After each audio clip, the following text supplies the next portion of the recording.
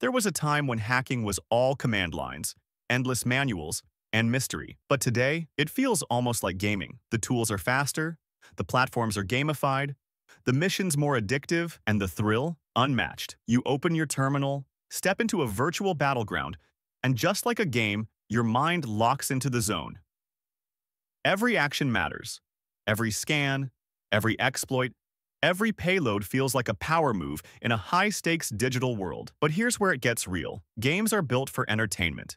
You win, you lose, you reset. Hacking, it's real-world consequences. You're not just chasing high scores. You're chasing vulnerabilities.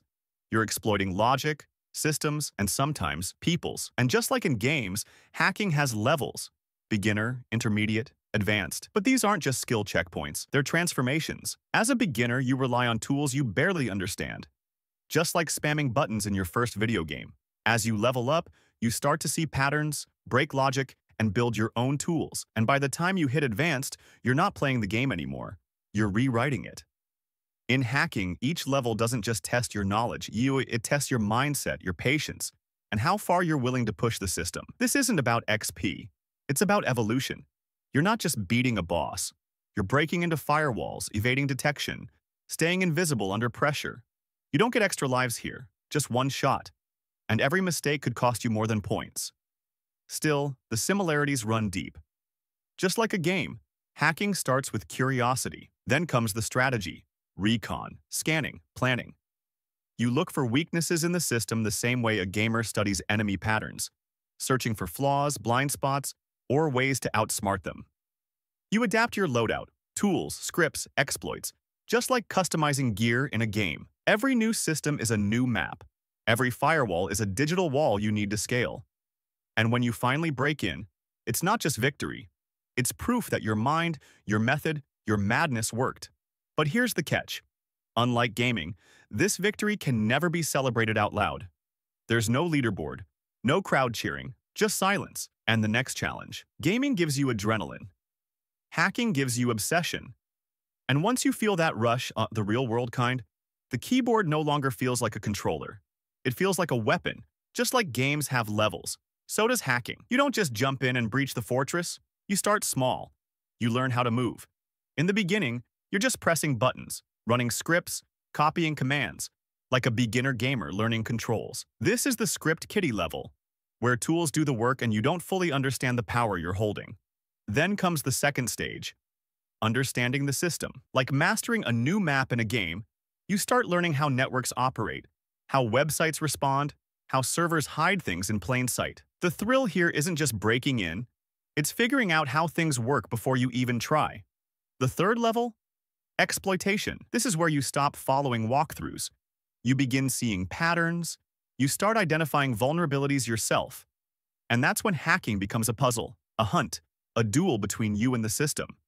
You're not just playing anymore, you're building your strategy, customizing your attack. You're leveling up, fast. And finally, there's the advanced level, where you become the threat that security professionals are trained to stop. You're writing your own tools, discovering 0 days, staying anonymous. It's no longer just a game, it's warfare. But here's the twist. Unlike gaming, you don't unlock this level with XP. You unlock it with obsession, time, and grit. You earn it every step of the way. That's why platforms like Hack the Box, TryHackMe, and BugCrowd feel so much like games. But with real skill building baked in. Hack the Box throws you into a virtual playground filled with machines you can hack. Each one is like a boss battle. It has difficulty rankings, point systems, even badges. You climb leaderboards, unlock harder targets, and compete with other hackers around the world. But behind every exploit you pull off, there's a real technique being learned.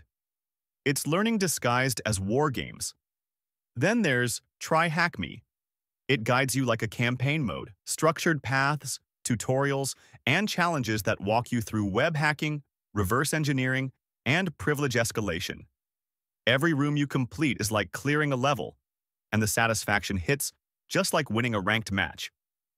And when you're ready for the real arena, you step into bug bounty platforms, where the challenges aren't simulations. They're live targets, real companies, real money. But the game design is still there. Leaderboards, rewards, rankings. You're still chasing the high score, but this time it's a payout and reputation on the line. These platforms aren't just training tools, they're games for the new warriors. And every click, every scan, every breakthrough makes you sharper. You're not just learning to hack, you're becoming part of the game. At first, hacking feels like a game. The dopamine hits, the victories, the chase. Just like gaming, you lose track of time, you obsess over progress, and you crave that next breakthrough. But here's the difference. Gaming lives in a sandbox. Hacking lives in reality. In a game, you're allowed to fail. You die, you restart. You lose a match, you queue up again. No harm done. But in hacking, one wrong move doesn't just mean game over. It means you're exposed. You leave a trail. You trigger alarms. You enter territory where the consequences are real, legal, digital, even personal. You're not fighting NPCs.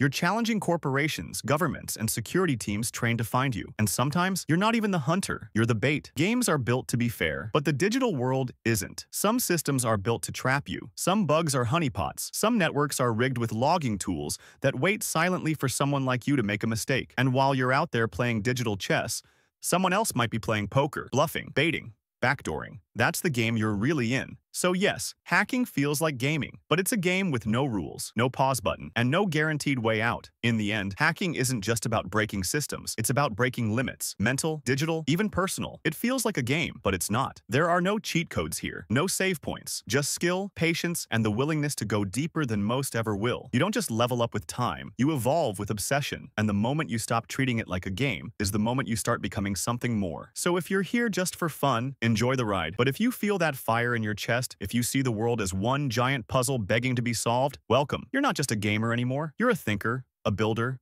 a breaker, a hacker, and this is just the beginning. If this hit you, share it with someone chasing the same dream. Speak your mind in the comments. This space is for thinkers. Smash that subscribe, because what's coming next? You won't want to miss it. See you in the next one.